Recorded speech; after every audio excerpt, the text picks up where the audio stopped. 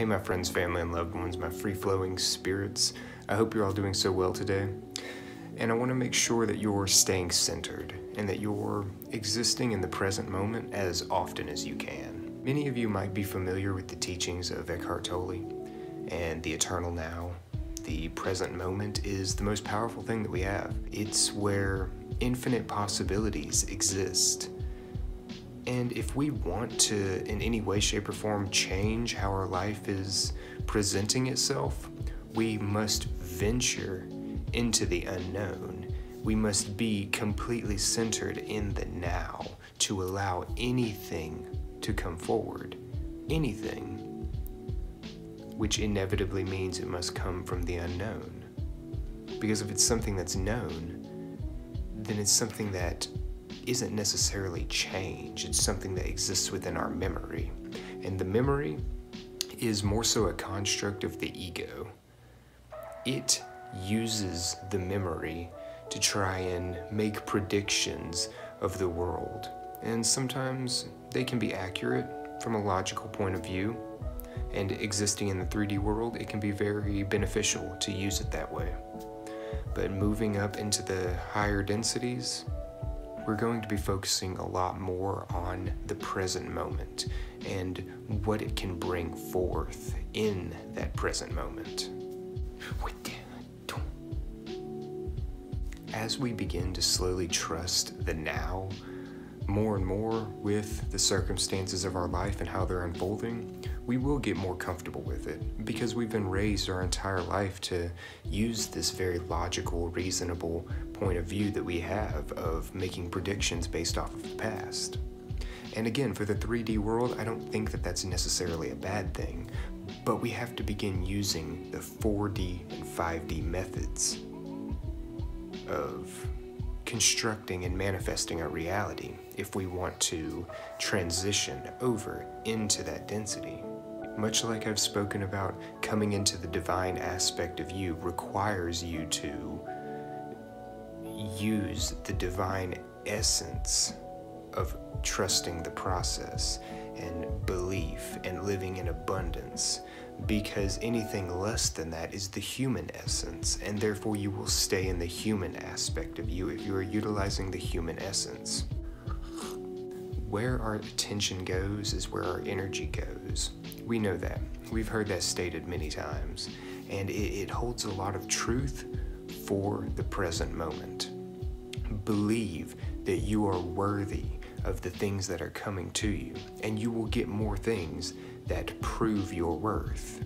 But if you're constantly living in the mentality of, I have to save and save and save just so I can make it through, then the universe will give you more of that. It will give you more of, I have to save and save and save in order to make it through. It's a mirror. It's giving you a reflection of what you're putting out. We go back to Bashar's fourth law, I believe it is. You get what you put out. So put out that state of abundance, put out that mentality of being worthy, and understand that anything coming your way is working in your favor. Have gratitude for it. And then if you have gratitude and you put out that state of gratefulness, the universe will give you back things to be grateful for.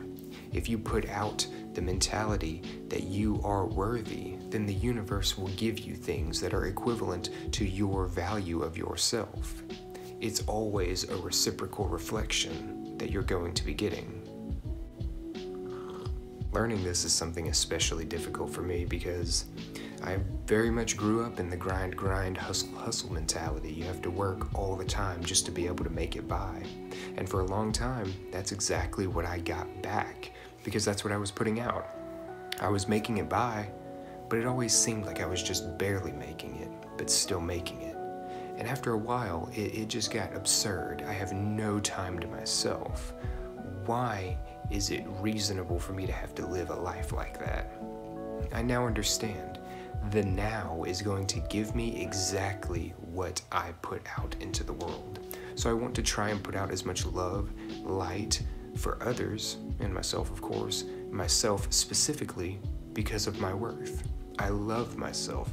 I'm going to spend time with myself. I am going to spend money on myself for things that I believe are equivalent of my value, and the universe will give me what I need to manifest that into the world, in essence, manifesting it for me.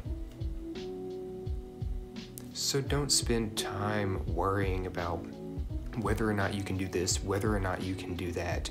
You are fully capable.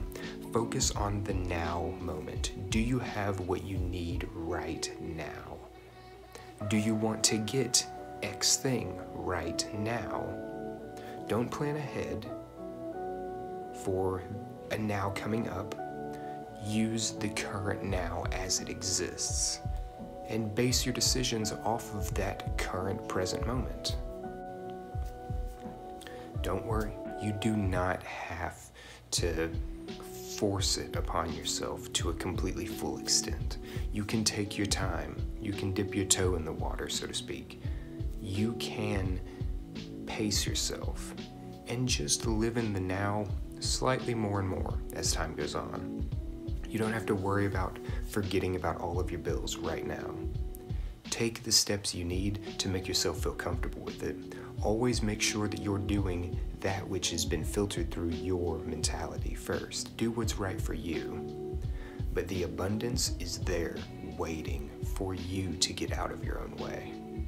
So just focus on what's going on right now. Spend that little bit of extra money. Do that thing you want to do. Live in your greatest excitement and your highest joy and passion, and just see where it will take you. What's something that you've been avoiding because you think you don't deserve it, or because you think you can't afford it? Do that thing, and leave it down in the comments below. I'd love to hear about it. Thanks so much for watching. If you enjoyed, please hit that like button, as it helps me out so much, and I appreciate it so greatly. Also subscribe and hit that notification bell too, because I come out with more as often as I can, daily if I can help it. Links to follow me on all my social medias are in the description box below. Please follow me. I'd love to see you all there. Until I get a chance to talk to y'all again, I love you so much. Be safe and be well on your way.